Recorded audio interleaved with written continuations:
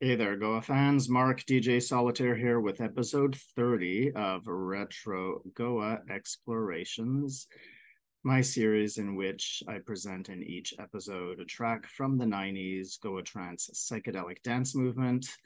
I'm choosing tracks that I remember from the time at specific events, or sometimes tracks that I only came into contact with later, which were produced at the time. And right now we're in the second year of sort of my involvement and engagement in the scene. Um, we are in the 95-96 season, and this is a track that came out, I know, in sort of the first part of 96, I believe it was, but which I remember very distinctly. Um, Being played by Cooney at an indoor Equinox party. I remember this took place at Club Cheetah in Kawasaki. Remember the event really well. I remember a couple of tracks from that party that he played. He played at the end. I mean, I can't remember how long he played, but I remember really specifically these two tracks being played, one of which I'll feature today. And it comes from Etnica's first album on Blue Room, and I am dressed for the occasion here with that, with the both the Blue Room and the Alien vibe, which really suits this incredible track. And I think, honestly, I think this is one of the underappreciated tracks on here. I mean, let's face it, all of their music and all their albums is terrific. I didn't feature yet Tribute, which actually might have been the first track of theirs that I got my hands on even before Astral Way, which I featured in the first season. But this is the first track on this album, which is slower than I'm pretty sure anything else on here. And it's slower than average, although it's actually just about the same speed as the track in the previous episode. It sounds a bit slower, and I love this track. It's Screaming Butterfly by Etnica. It's the opening track on the album, and Cooney played this towards the end of the party. And for me, this just absolutely made sense. I think sometimes, some slower tracks towards the end of a set and or in the middle of a set, and again, it's always context. I think it can work incredibly well. And I think right now there's too much of a sort of one to say one note, even though we're not talking about notes, but just as that expression, a one note kind of vibe, where everything sort of sounds the same.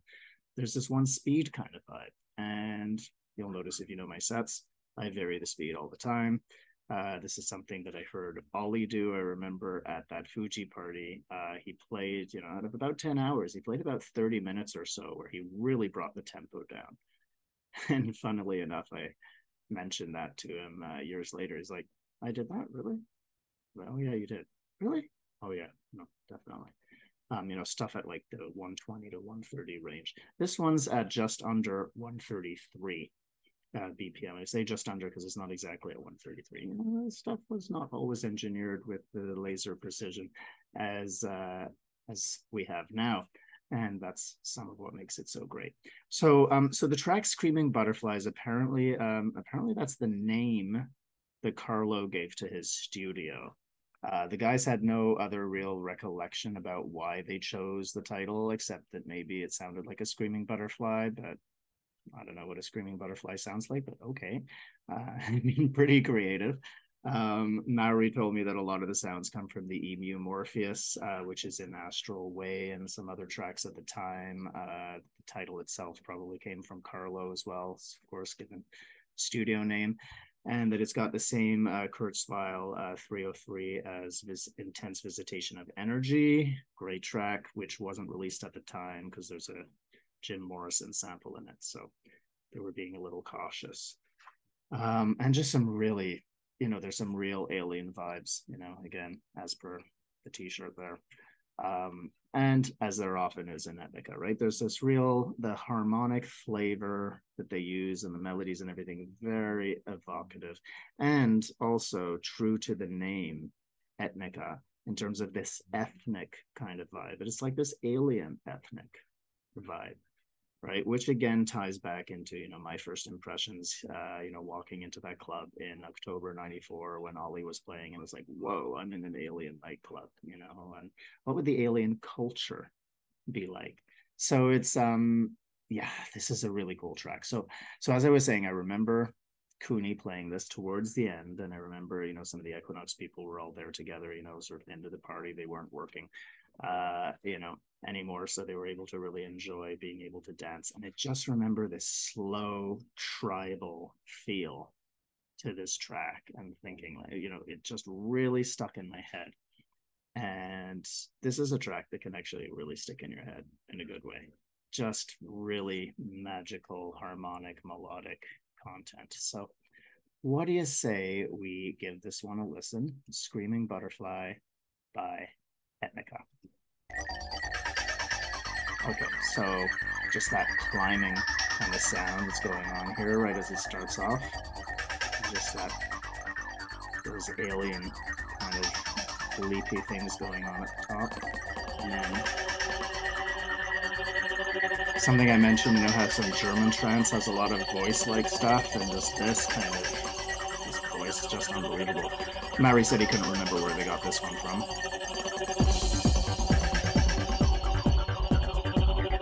Great bass line. Wow.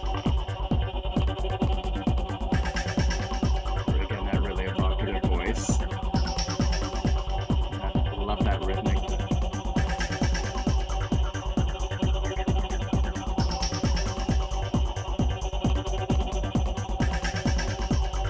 Super tribal. Especially when the main riff comes in a little bit. Beautiful bounce. Drum build up.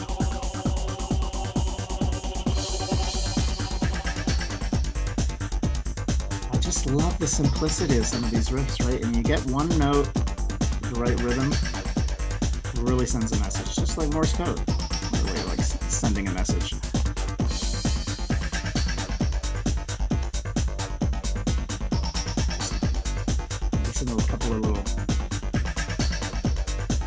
Couple of sneaky little sounds in there. And then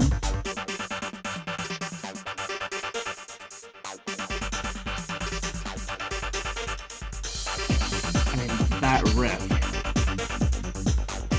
super tribal, right? It's just got this groove. Listen to that variation there.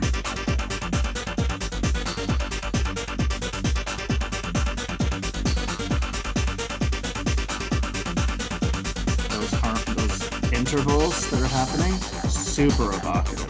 We get a little break here with some really cool driving sounds. Such extraterrestrial music. I mean, really, like, you know, the way we have anthems and melodies and so on, and each culture has their melodies and so on, and you just try to imagine like this kind of alien riff, and it's just incredible.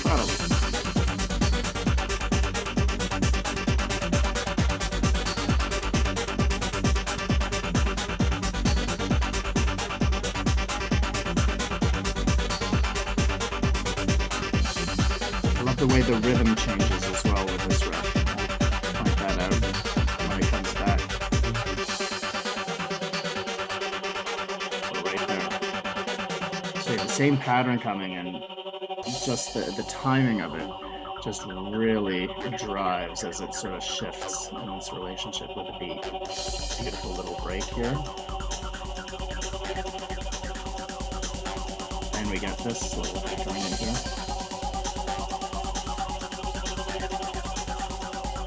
So again, that up and down. This is a total Etnica riff.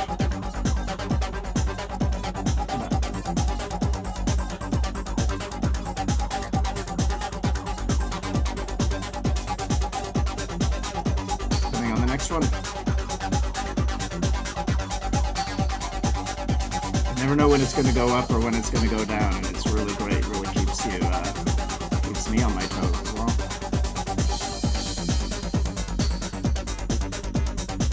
Just that really simple pattern.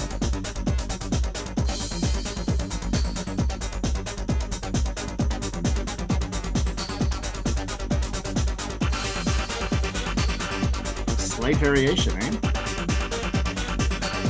And now,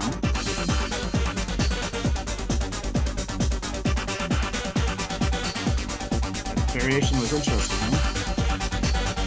And now it loops.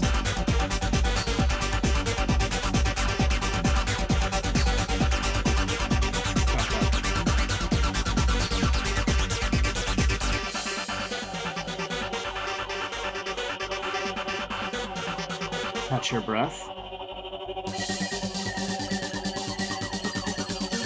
It's just, you know, structurally, absolutely brilliant. I mean, these breaks, it's just like it's a time then you catch your breath. It's not a break in the content. The whole story's continuing. It's really brilliantly structured.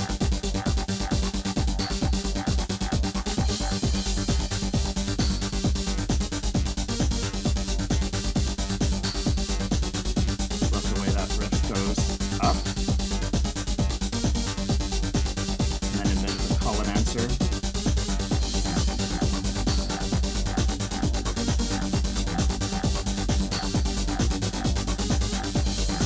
Again, you know, those intervals changing, major, minor, perfect, all kinds of dancing all over the place.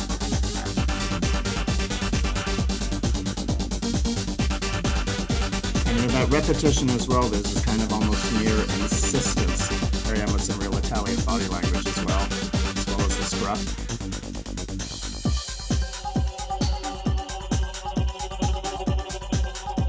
Again, that repetition. Up and down. You know, and there's this relativity, right, of yin and yang, with things going up, things going down, that when you're dancing and you're in that sort of really centered state, that, you know, whatever it is that's changing really catches your attention. So that up-down figuration, especially when it's that relationship, really plays with you.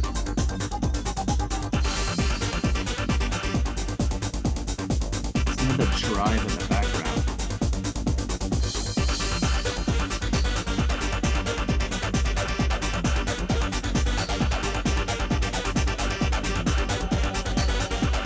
Ooh, the chorus is coming back.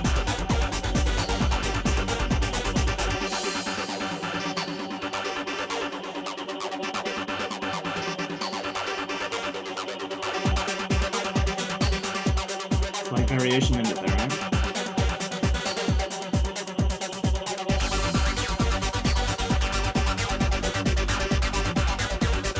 Oh, the intensity.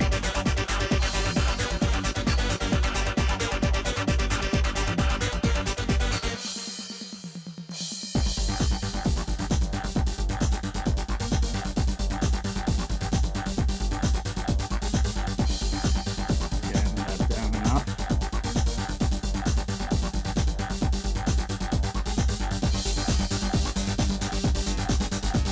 Combination of sounds, absolutely brilliant.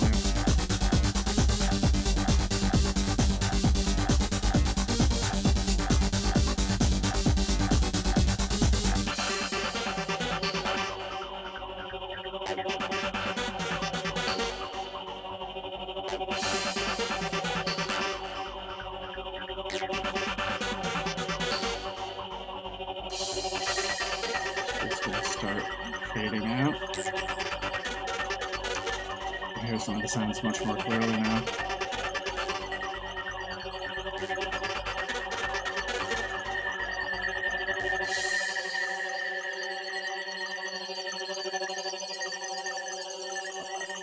Gating effect, whatever that effect is.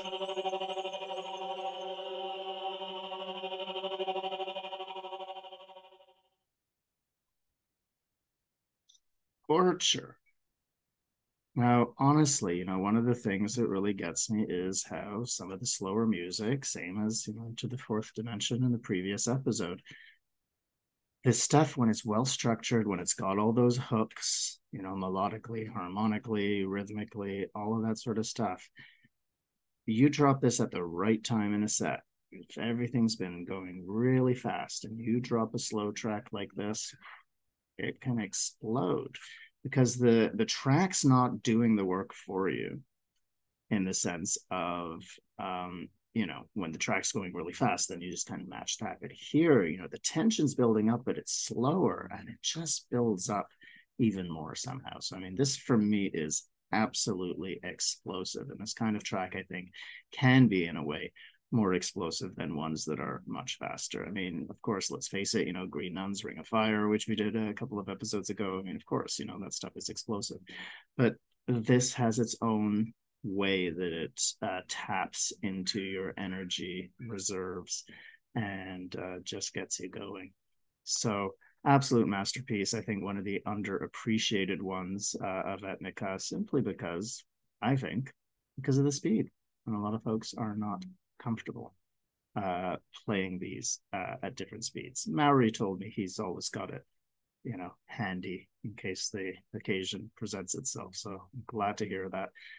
Again, those very clear memories of Cooney playing that. I was at the back of the space and just sort of really seeing the whole scene and just, really seeing the really tribal, uplifting, otherworldly kind of atmosphere that this amazing track created. It's really one of my probably more recent favorites. I've just come to appreciate it more and more in recent years as I've been listening more closely. So I will sign off here and present the whole track so that you can enjoy it in its full splendor without me talking over it. I'm Mark, DJ Solitaire, and I'm leaving you here with Etnica's masterpiece, Screaming Butterfly.